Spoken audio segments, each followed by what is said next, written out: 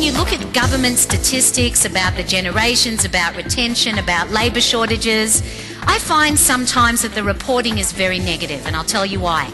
When I look around this room, I don't see any shortage of creativity, innovation, enthusiasm.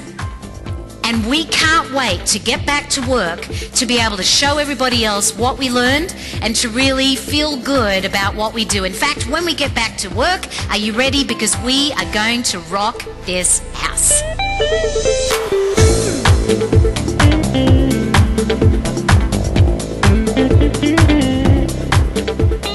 I really believe that a negative person has the ability to light up a room when they walk out. Every time we have an encounter with a client, with a patient, it's called a moment of truth. And we need to make sure that that moment of truth is memorable, is meaningful, and is magical. We know what the #1 motivator is for every generation, no matter how old we are. It's appreciation. I'd like you to get a big smile on your face. Come on, let's show teeth. Let's see them, even if they're not yours. Come on. Yes, big smile, arms out in front of you. On the count of 3, I want you to turn to the person next to you and I want you to say with a great big smile, I'm so glad I'm sitting next to you. 1, 2, 3.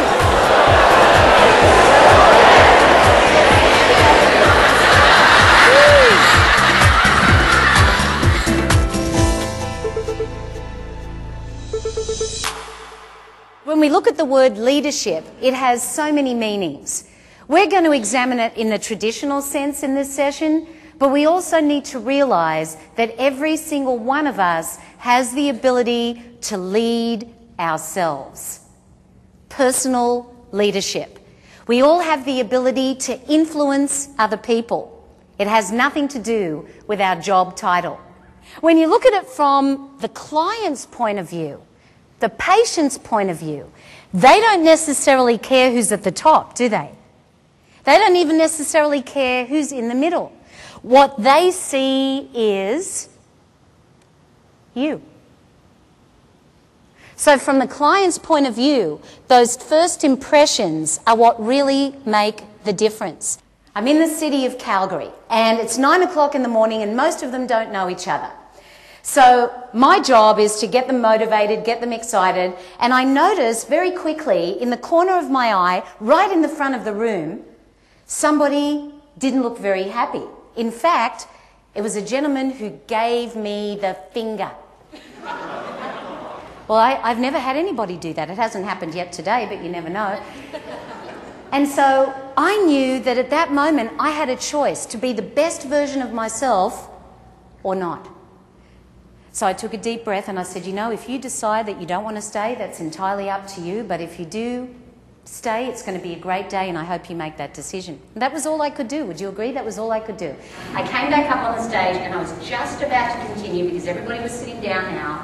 And he got up and he looked at me and he said, I haven't finished. And I want you to know why I'm leaving. Now, by this point, he had everybody's attention. So I had no choice but to listen to him. Do you ever feel sometimes you have no choice? So he started, he said, I can't listen to your voice. I can't handle 1 more minute in this room. I can't look at your face, Michelle Ray. This is the killer, he said. Because you remind me of my ex-wife.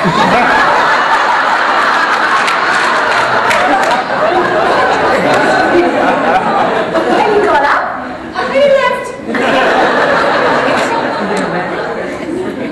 Now, can you win with every person? No. We can't. But we give it our best shot. Because at the end of the day, we know that we need to live with ourselves.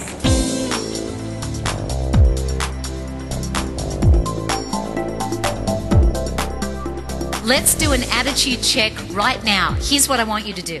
I want you to have a look at the person who's sitting on your left and have a look at who's sitting on your right. Okay, now keep looking at who's sitting around you. Just keep looking, and this is what I want you to be thinking. Keep looking. Okay, if one of these people is younger than you,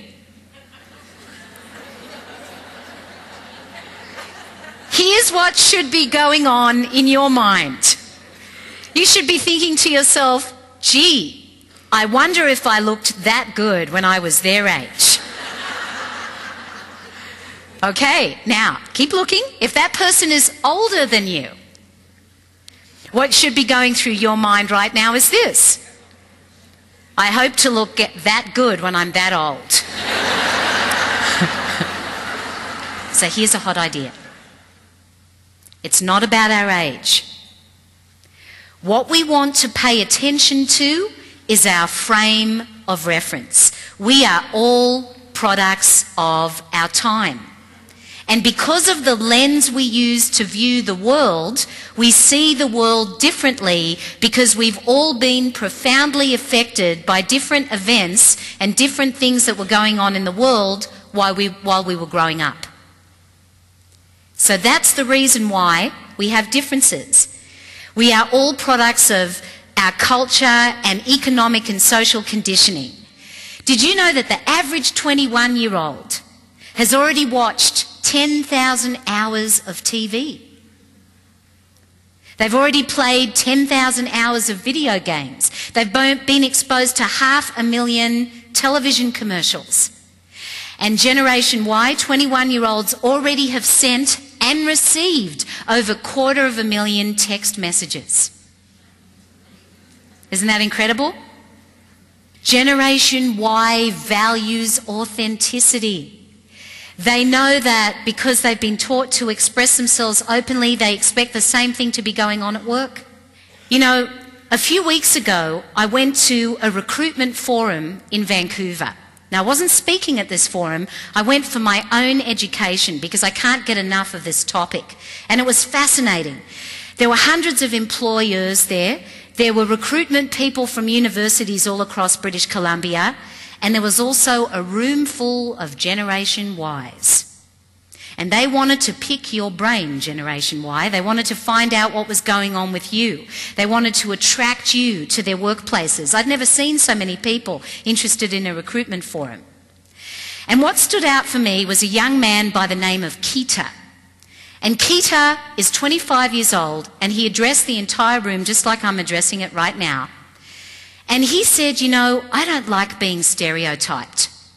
And he described his story. He had come from Haiti to Canada with his family. And he said, you know, my dad was always out of the picture. He worked all the time. I hardly ever saw him. My dad was invisible. And I don't want to be like my dad when I'm working. I want to have a life. I want to have balance. And there was silence, just like there is right now. Think about that. Is that a different value system? Here's what I want you to remember. No matter when we were born, no matter what year it was or what era we fit into, every one of us has a desire to be understood, validated, and appreciated. Desire to be validated, desire to be appreciated, desire to be understood. Across the board, there is no generational divide when you look at it that way. It's not about us. It's not about them. It's about we. Together, let's build an inclusive workplace, a generation we. When we can all forget about who's right, everybody wins.